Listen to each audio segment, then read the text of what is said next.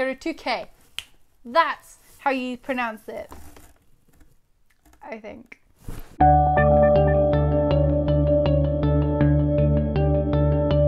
Notice this little black thing that I have clipped to myself here. It is a little clip-on microphone because I've realized that the audio that is coming from my phone isn't exactly the greatest.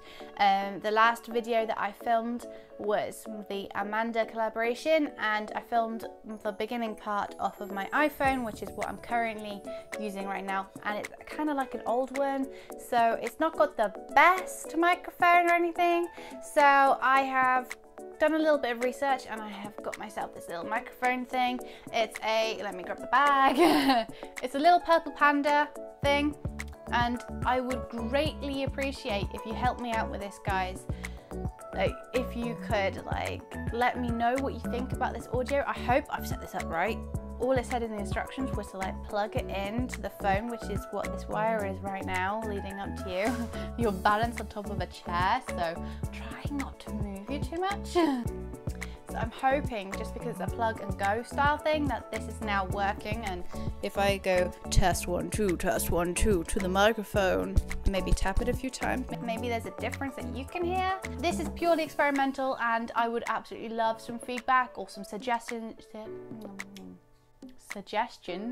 I completely chewed that word up, I'm sorry. We're gonna take this nice and easy. We're gonna do an unboxing. Now, the thing that I have got here is a big pan of paints, and I know that these things are beautiful. I've fallen in love with them, and I cannot wait to open up this big bad boy and swatch each and every single one of them. I want to put it all in there so that we can just launch straight into watercolory illustrations in the future, because I love playing with these guys. I switch between these, the watercolor pencils, and Copics all the time. I don't know which is really my favorite. I do love them all, so it's a little bit of a dabble. I had this beautiful watercolor Kuretake pearlescent set given to me from Amanda in one of our early collaborations back in Easter, I think I filmed that back in April. If I can find the video link, I will leave it in the description below, and remind myself to put a pop-up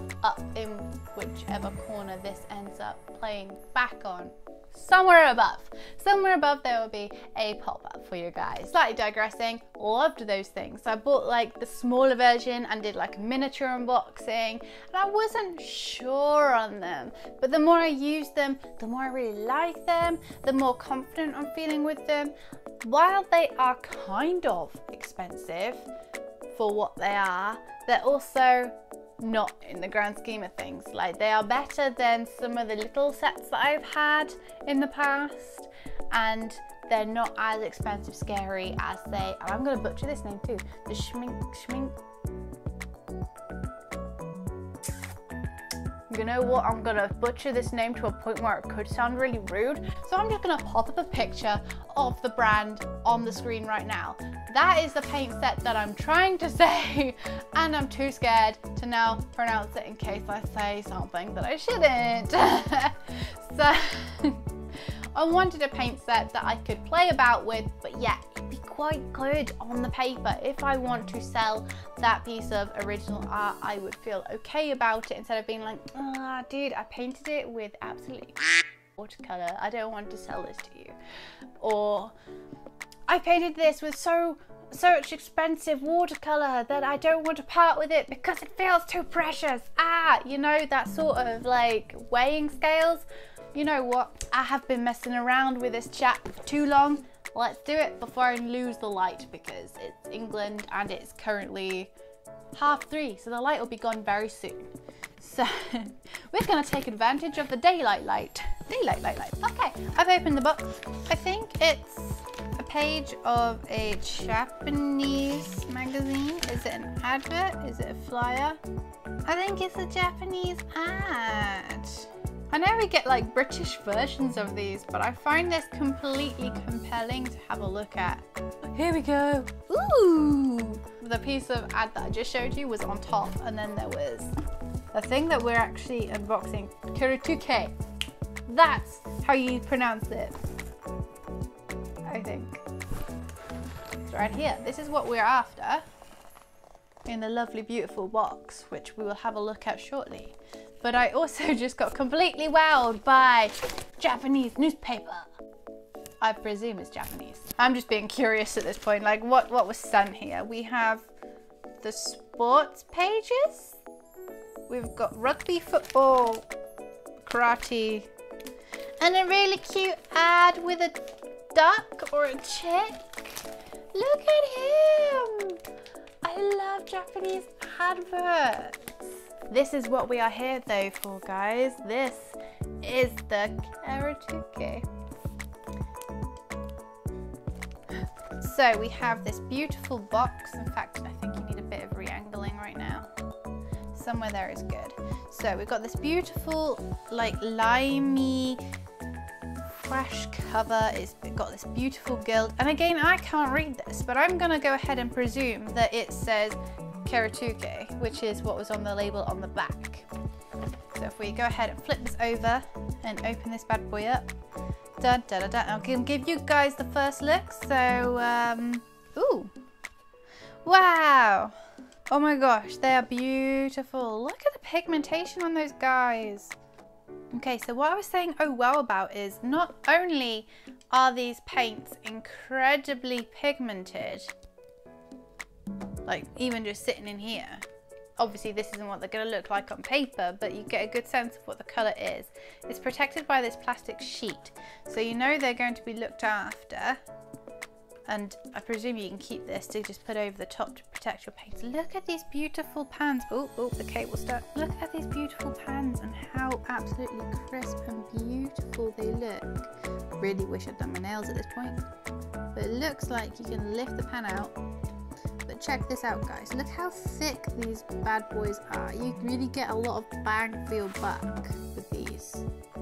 Okay, what I also said oh wow about is that on the inside of the lid we have space for testing out each of these colours, so that you can literally swatch these on here to find out what they actually react like on paper. My only slight reservation with this is that you can tell that this isn't really watercolour paper. This is literally a sticker that's been stuck on. So I might actually still do it on here, but I like the idea of having maybe swatches of these actually on the paper that I'm going to be using most of the time. So it's more of a true, accurate representation. So let's get into it. So here we are, guys, back at the desk, ready to go. So I was curious to see which colours were actually within my smaller set and how they sat within the bigger set. So I was just trying to see what was missing and why they made those choices. And I guess it was just so you can have an all-round kind of feel for the paints, which did a good enough job to make me want to buy the big set. So, you know, job done. The paper I'm using to swatch on is the Winsor Newton that I got from a collaboration with Amanda. I have never used paper like this before. Amanda sent it to me, and honestly, if you guys have it in your budget to go from a middle range mixed media to a decent watercolor paper, I would say make that jump. It is so worth it. Between the really nice way the paints felt going onto that paper and how the paper reacted with the paints and as it dried, I love the combination of the two together. I just feel like this is the way forward that I'll be going from here on out for watercolors. I have tried many other types of watercolors over the years, and honestly, so far, this has been the winner. So, like any swatches, I would advise, if you don't, I mean, if you do swatches, there's a lot of swatches out there that like to swatch, always write their names and their numbers next to the actual swatch so you have a decent reference.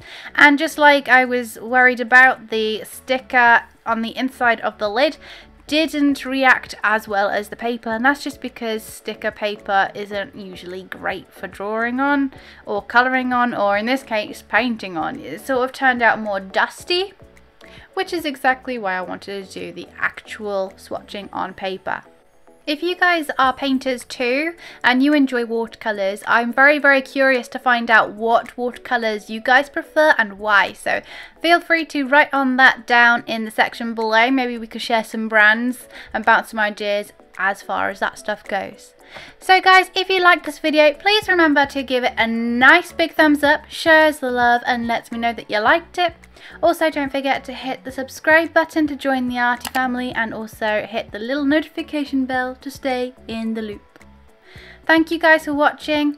Love you all. See you all next time. Bye guys.